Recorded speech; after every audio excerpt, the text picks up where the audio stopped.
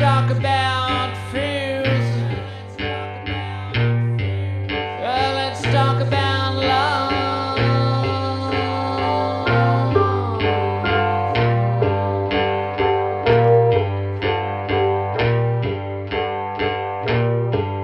Yeah, I got fears, but I ain't got no love.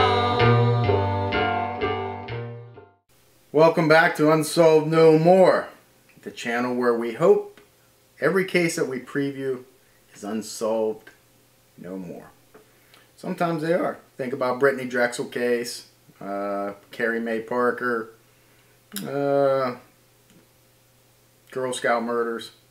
So there are some that are unsolved no more, which is I like, and there's a playlist with Unsolved No More of all the ones that have been solved. So go look at that. A lot of playlists I created lately. By individuals, by my cases. So go check out those playlists. I'm here with my Pete's Coffee, who still hasn't sponsored me, but I'll keep repeating their name because it's such good coffee. Now let's get to today's case. Missing person, Josh Guimond. Hope I pronounced that right. I probably did not. I seen this case recently when I watched the third installment of the new Netflix series Unsolved Mysteries, which, in fact, I should be hosting. I would not be as good as Robert Stack, but I'd be better than Dennis Ferreira. That I am sure of. Regardless, we're going to talk about Josh's case. Now, this case is going to be something that I don't normally, it'll be different. And the reason it's going to be different is because, I'll tell you up front, I don't have a clue. But we can make some reasonable assertions and eliminate some things based off of what I saw and the research that I did after I watched the show. Now, as always, we have to look at the victim. We have to look at Josh, and we have to see what type of person he was. Now, on the surface, everybody sees one thing. But everybody has something that not too many people, if anybody, knows about. And I think Josh certainly falls into that category. When I first researched the case, it was, hate to use the word apparent, but it was on my frontal lobe that he certainly just fell in the water. But isn't that an easy way out? Sure, it might be the most logical, maybe. The first thing that stood out to me, obviously, was when I retraced his walk home, the body of water that he had to navigate. Now, for all of you that don't know the case, let me jump back a little bit. So Josh was a 20-year-old student at St. John's University, an all-male school, and it was adjoined by a all-female school, and I forget the name of what that is. This is in Minnesota. Josh was a political type major, lawyer, had aspirations, I think, for politics. Now, some of the people they interviewed said he would have been president of the United States. I think that's probably pushing it a little bit, but it's always good to have goals and aspirations. I don't know. I don't know the guy. But his friends seem to think very highly of him. You go back even a little further to his high school days, and he was class president and voted most likely to succeed. Now, just off those little things, it tells you a lot about the kid. Not everything, for sure, but he obviously had his head screwed on right for those type of accolades. No, not necessarily either. I mean, I was class president of, not my high school. I was finished in the the bottom third of my class in high school. But then I went on to college and I made the dean's list almost every year. So it just goes to show you, if you want to learn, you learn. I wanted to learn in college. In high school, I could care less. But my point is, I was class president of my police academy. And should I have been? I think they voted a little too soon. That's what I think. You voted for class president within the first 3 weeks when I was the lieutenant in charge of everybody for the first 2 weeks. And I think that's because I had a Marine Corps background and I had college education. And so they put me in charge. And yeah, you know, it is what it is. But then they voted. Had they voted later on, I think maybe they would have chose somebody else who wasn't as such a stickler as I was at that time. So it could be, what I'm trying to get at is it could be sometimes a political type of decision, a fan favorite type of decision. It's not always based on merit. So, but he was certainly headed in the right direction. And everyone that they talked to, Netflix, and the research I did spoke very, very highly of him. So let's just skip right forward to the night that he disappears. It's apparent that he goes to a party with his roommates, which is a 3-minute walk from his dorm room. His key card is used to go back into the dorm around 11:05, I want to say, something around that nature. And apparently, according to the roommates, it was to grab some beer. Or grab something. You know, that's something else that you can't jump to conclusions and just say, hey, that's the reason he went back into his dorm room. Maybe that's just what he told his roommates. You don't know what he went back in there to do. But regardless, he came back out fairly quick. They proceeded to this party, which had about 10 to 12 people. They were playing poker. He was drinking, of course. And at some point in time, before midnight, around 11:45, no, yeah, something like that, he leaves. So he must not have been at that party very long. Now, he doesn't tell anybody he's leaving. And his friends say that that is unusual. Or at least one friend said that. Now, they would know.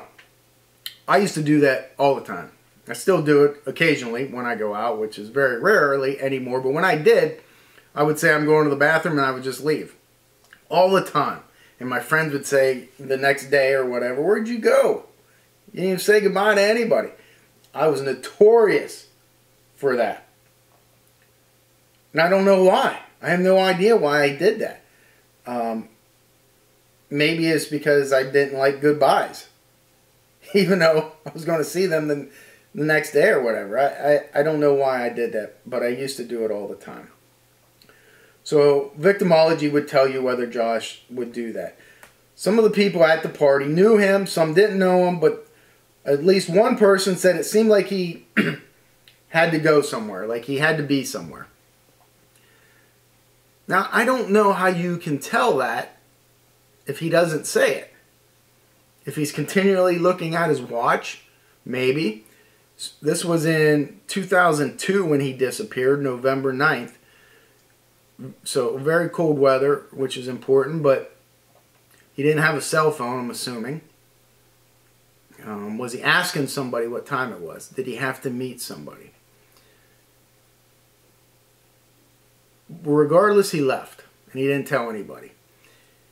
He has a 3-minute walk back to his dorm. Yet his key card is never used to re-enter his building. Yet, through research, I find, and by all intent and purposes, he never went back. That's the prevailing theory, is he never went back to his dorm. Yet, through my research, I found that between 11:52 p.m. and 12:32, his computer was playing music. And not only was it playing music, it had forward, skipped some songs, They were able to tell this later when they took his computer.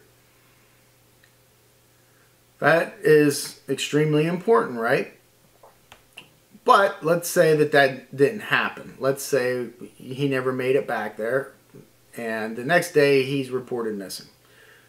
He didn't make it to his, I think it was a meeting for a mock trial. Again, he was practicing to be an attorney, which was out of character, and he's never found again. They bring bloodhound dogs in right away. Now, my dealings with bloodhounds is very minimal.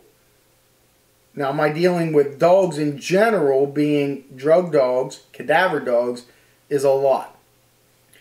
And I must say that I do not put a lot of stock into dogs. Now, I've seen drug dogs do amazing things, especially during training. During training, it seemed like they always hit.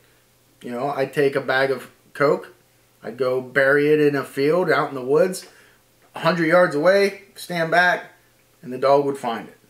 It was amazing. But in a real world setting, I never saw him perform that good. Drug dogs a little bit, cadaver dogs never. Now, I used a cadaver dog where a suspect took me and told me he buried a body, and the cadaver dog hit there, we dug and there was no body. Now, it could indicate that the body was moved, but according to the forensic anthropologists that were with me, before we even started digging, they said no, nothing has ever been here. Yet the cadaver dog alerted there. The hunt for the Zodiac Killer. When we took 3 different cadaver dogs to, where were we? Lake Donner's Pass, an area up there. And the 3 dogs hit 3 separate times on the same location. That wasn't staged. That was real. And we dug and there was nothing there. So, now dog handlers will say, well, there was something there at some point in time, this and that. Regardless, I don't have a lot of faith. The Stephanie Coyle case, bloodhound was brought in, tracked 2 different areas, 2 different ways. Nothing ever came of that, and I don't know whether they were right or they were wrong. Look at that, an Amber Alert just comes across on my phone. I'm going to have to take a gander at that quick, just in case. Got it. So, bloodhounds, it is great that they brought them in so quickly. I think that was very good. So, the first set of bloodhounds, now they brought in more than one, and it was, I think, months later that maybe that they brought in a second one. But the first one that the police brought in followed his scent from that party to a bridge over water.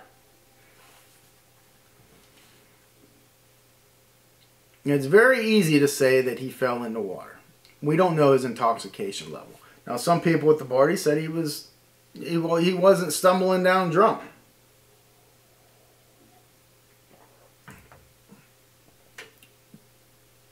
My question would be, well, why would he go off of that bridge for any reason? Well, when somebody's missing, you have to consider accidental death. Say he's hit by a car, but his body more than likely would have been found. 2, suicide. Would he jump into the water? Well, what was the temperature on November 9th, 2002 in Minnesota? Was the water flowing or was it ice? What would be his reason to commit suicide? Well, sometimes people just, you don't know what's going on inside them. So you have to look at that. Yet, maybe his body would have been found had that been indicated. But anytime you're dealing with water, it's very tricky. Some bodies, I think of like the Anglin brothers and Frank Morris from Escape from Alcatraz, the video I did on that. Bodies never found. Well, maybe they're alive, maybe they're not. Ray Gricar, the Center County District Attorney, who disappeared. around a bridge and water. His laptop was found in there, and I will do a video on that at some point in time. But bodies sometimes show up, sometimes they don't. But why would he exit the bridge? Well, maybe if he was drinking, to go to the bathroom. But don't you think that if it was only a 3-minute walk, why pee out and walk down the bridge to go to the bathroom when you could hold it for 3 minutes and pee in your own comfort of your own house?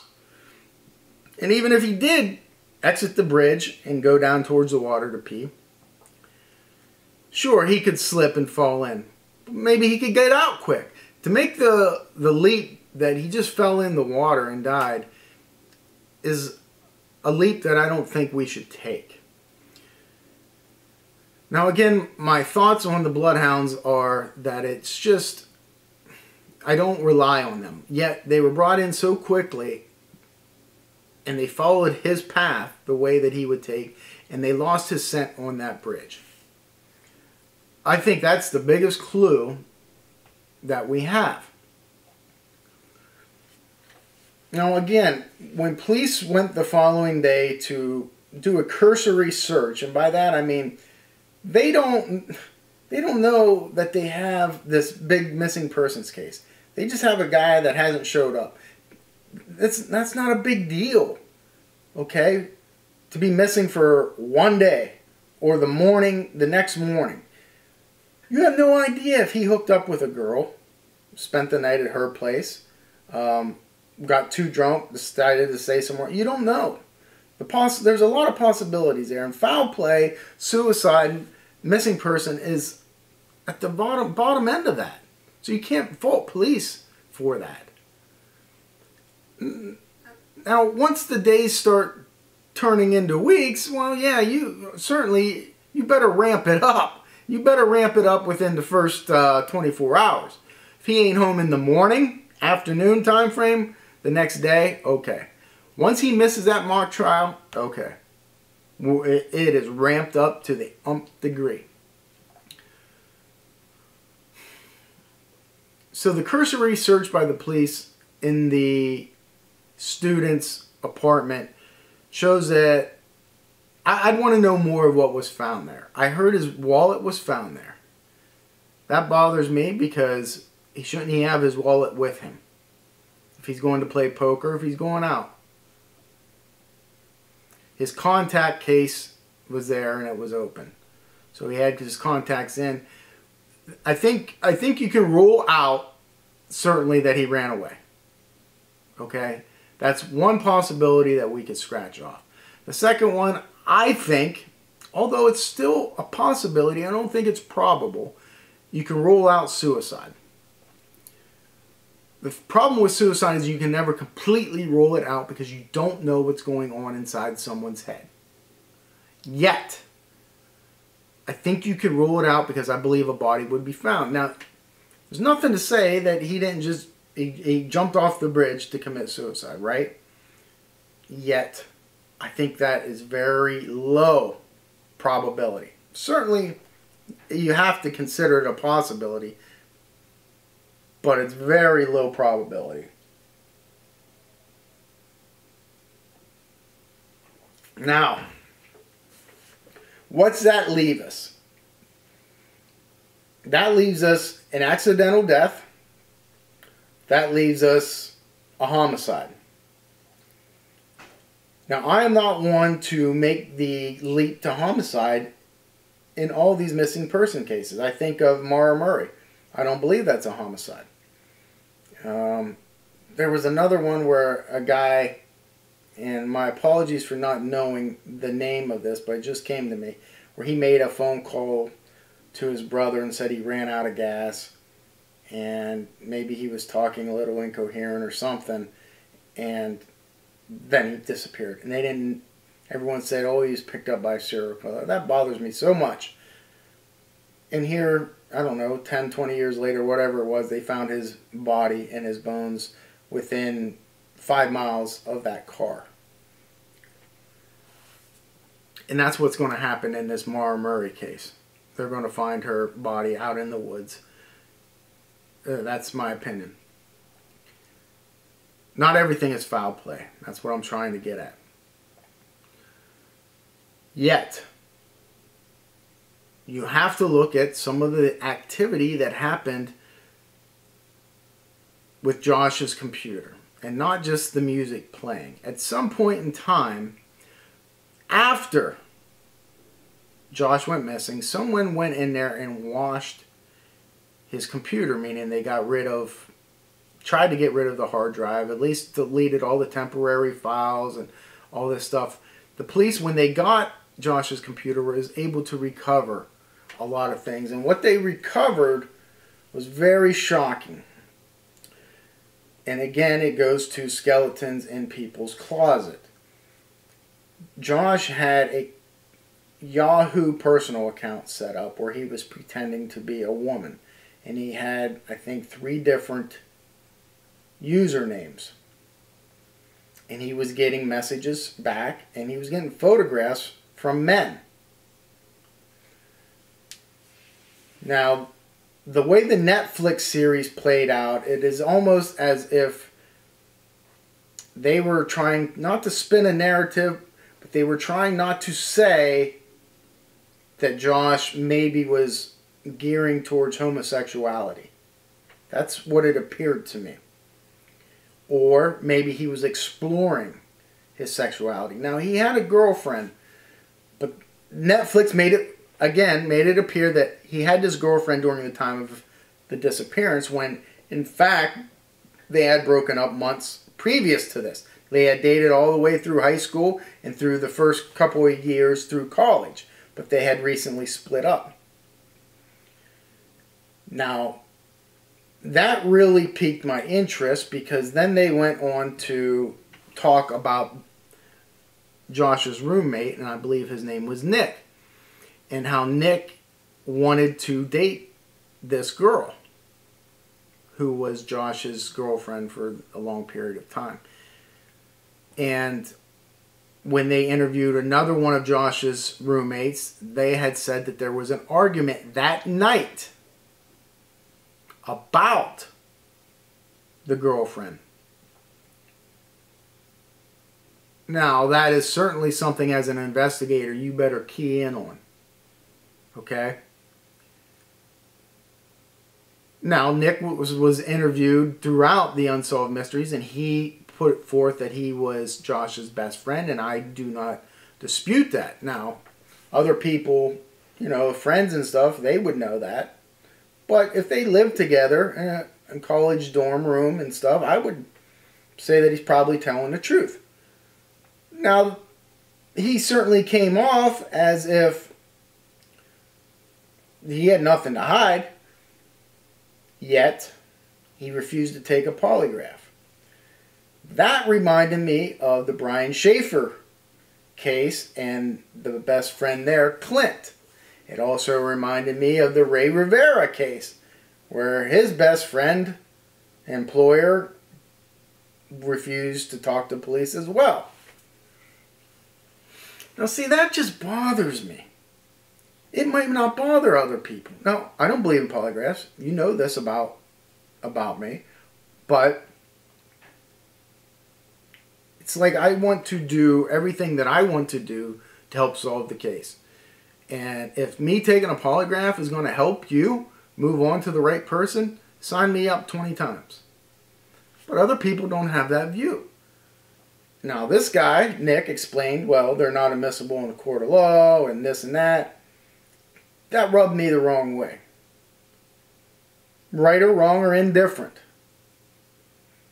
What also rubbed me the wrong way was there was an obvious time gap difference between what the girlfriend had said and what Nick had said. So where was Nick at? When Josh went to this party, Nick went to the girlfriend's house, the ex-girlfriend of Josh. And I believe her name was Katie. And hung out there. Well, that bothered me a little bit too. See, because I'm trying to tie everything together. And that's what you want to do as an investigator. When you have leads, you want the leads to intersect with something and not just keep going off into the wilderness. So when I hear that there was a fight that night, not just a fight between Nick and Josh, but what it was about. Katie. And then Nick going to Katie's. And then the discrepancy in their timeline. When Katie says, hey, Nick left at such and such time, 1 a.m. Well, Nick's key card shows that he comes into the apartment at, say, 2:30 a.m. But Nick says, no, I left at 2, I got home at 2:30. Whatever, the time might not be right, but the important thing is the discrepancy. In Katie's timeline of when Nick leaves, he has about an hour and a half of unaccounted for time. So, all those roads are intersecting somewhere, if you know what I mean. I'm not saying Nick is involved. I'm not saying that in the least. Yet, it is something that certainly has to be looked into, because then, when you're talking about intersecting leads, everything is intersecting there. And then we look at Josh's computer being washed. Who has access to Josh's computer? Well, his roommates. They're the only ones. So it kind of narrows down the pool of who did it. You certainly want to see, or I say to myself, the missing person themselves, Josh, has every reason to delete what's on that computer, right? Because it's embarrassing. He's pretending to be a woman. He's getting these photographs. Maybe he's planning to meet some of these people. But when we rule him out, which I think we can because we already ruled out that he didn't just run away. Somebody else washed that computer. Now maybe they did it because they knew what was on there and they didn't want it to hurt Josh's reputation. Or they were in on it. Maybe they thought it was funny to make up these screen names and to lure men to a certain place and then laugh it off like it's a joke. And maybe one of those people was meeting Josh that night and they came across him walking across the bridge, and that's where his trail ended because he got into a car. Could be that simple or that complicated. The other prevailing theory is that he was researching and he was very upset about a sexual abuse scandal that was going on at St. John's with some of the monks that worked there. And in fact, had done some research or something. And then bloodhounds brought in by the family, and I don't know the time frame, whether it was weeks or months later, followed Josh's scent to this place of worship where the monks worked, and actually went inside after being refused entry. The police were called, and then eventually the dog alerted inside the building. Again, I don't put a lot of stock into the bloodhounds, especially that many weeks later. If he was targeted because he was doing research and was going to expose these monks or whatever, I think there would have been about 500 more people that went missing in that area because newspapers were writing about it. There were other students that were doing research papers on it. Why single him out? That theory doesn't make sense to me. Now, conspiracy theorists will jump all over that theory. Yet, there's no evidence of that. And that's the thing with this case. there is no physical evidence. And when you have no physical evidence, all you're left with is theories, no matter how crazy they are. Now, I certainly stay away from the crazy ones, and I use the art of deduction in order to get to where I need. Like I said, I can't rule out suicide. I can't rule out accidental death. There's no... It was... What day was it? Was it a Saturday night? After midnight, around midnight, a lot of drinking happened. Bad roads, bad weather.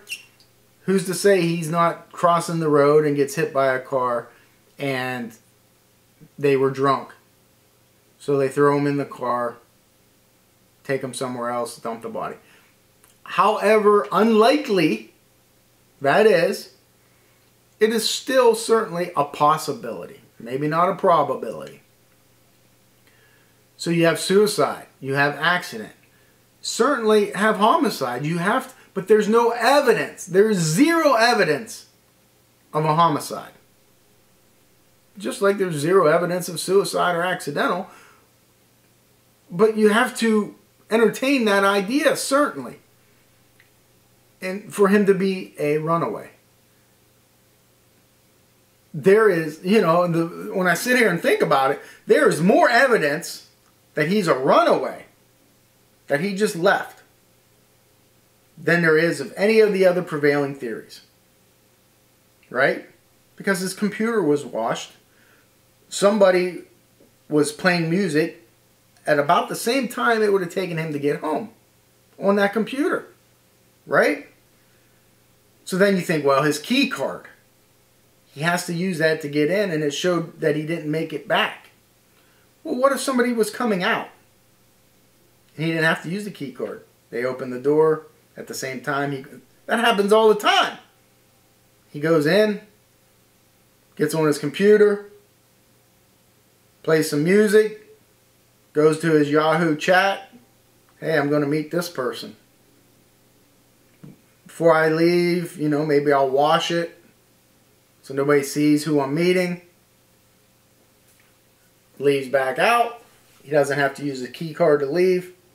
He goes and meets somebody, and then it turns homicidal. That is certainly a good theory to work off of. And I think that that is, to me, probably the most likely. Now, the only thing that throws that theory off is if, because the bloodhound stopped on that bridge, you think it would have followed. Well, and then I think of this. I was just going to say the bloodhounds would have continued on to his dorm room, right? Had he not got picking up on the bridge. Yet, isn't that bloodhound going to hit on the scent of him leaving to go to the party as well? So that bloodhound should have continued on to the dorm. That's why I just don't believe in bloodhounds. I know they're amazing animals. But he had left his dorm to go to the party.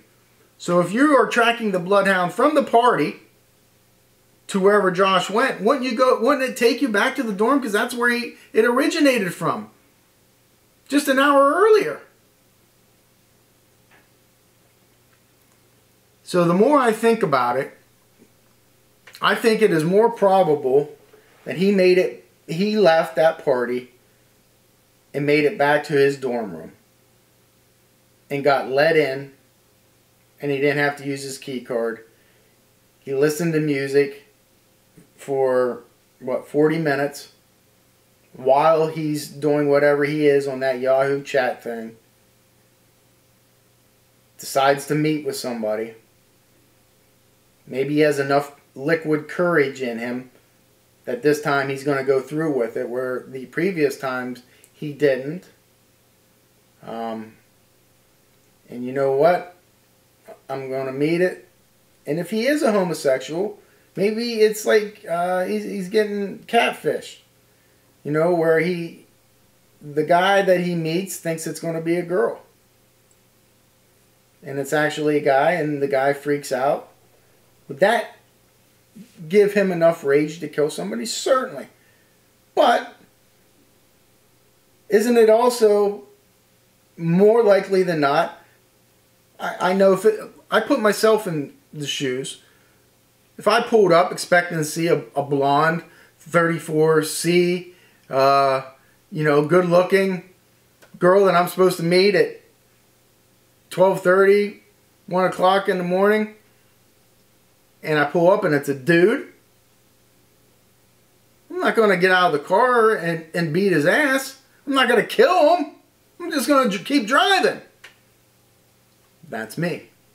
Other people would handle it differently. What if he was meeting a guy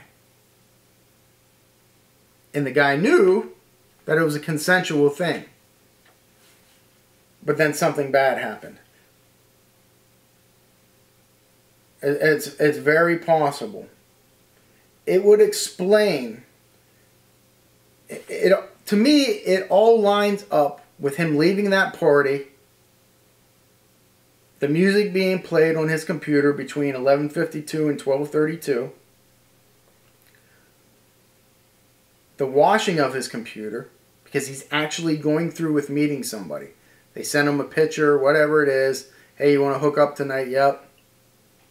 He washes it so nobody can see it. And then goes and meets, and ultimately foul play happens. That makes sense to me. Okay? The roommate doing something to him, not taking a polygraph. Yeah, all those raise red flags to me, but I don't believe that the roommate had anything to do with it. Although he has great motive. You know, hormones at that age. Another girl involved that he liked. Minimizing in that interview that I saw about his feelings for her. The time gap. Great motivation, and I wouldn't rule it out completely. But the scenario that I presented about him making it back to the dorm room fits all this circumstantial evidence that I see is there. Now, I said I wasn't going to come to a theory, and I didn't have a working theory when I started this video. I was going to say, hey, there's no evidence to anything. I don't know what happened, and I still don't know. Yet, the more I talk through it, the more I look at the times,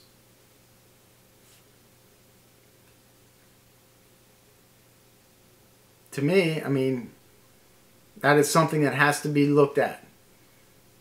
Okay? He leaves his dorm room with his roommates, goes to this party, he's drinking, playing poker, having a good time. He's intoxicated, he's buzzed, but he's not falling down drunk. And he says, you know what? I'm just going home. Maybe that's why he didn't tell anybody he was leaving. Because he wanted to be undisturbed. He didn't know he was meeting somebody. He was going to go get back on that Yahoo chat personal messenger. And he didn't want to be disturbed. Good time to do it when his roommates are out, right? So he walks by himself, goes back home, doesn't key back in because somebody's coming out at the same time. Now, why didn't that person come forward? Who knows? He goes in, sits down at his computers, listening to music, starts hooking up with somebody from that personal chat. Before he leaves, he washes his computer because maybe his roommates have access to that computer. He washes it, goes out and meets one of these probable males from the chat, and something bad happened. That's the theory that I'm sticking with until there's other evidence that comes forward that shows me that I'm wrong. If there was a date that the computer was washed. I would like to know that. Again, because that would go back to Josh not doing it himself. All they said, it was done sometime after he disappeared. Well, I would like to know when that was. So it's possible that Josh didn't do that. Maybe the roommate came in, because like I said, the roommates were in on it. Did the computer have a password? Was it a communal computer? Did everyone have their own?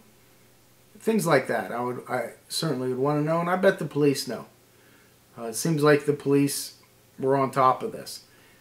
Now, one of the attorneys for the family, I think, does not believe the police did a good job, because I read something where the police released photographs of men from that personal site that Josh had contact with, wanting to identify him, and I think that's a great start. But the attorney was like, well, no, why are they releasing that now? They've had that for all these years. Oh, wait, because Unsolved Mysteries is doing an episode. A very condescending remark. But, so it shows me that the lawyer is not on board with the police. And it seems like maybe the family isn't either, at least the dad. And I felt very, very, very, very sorry for the dad. And I liked him right away. Like somebody that I could definitely get along with. But that's what I think. Right off the cuff for the Josh Guimond and case. My condolences to everybody, especially the family members and friends of Josh. It's a terrible loss. It's been 20 years, and I would only be blowing smoke up your ass if I said I completely understand, because I don't. And people that say I understand when they've lost somebody, especially a child, you don't. You don't. And that's all I'm going to say about that. So, hey, until next time, thanks for watching this episode, and hopefully Josh's case will become unsolved no more. Mains out.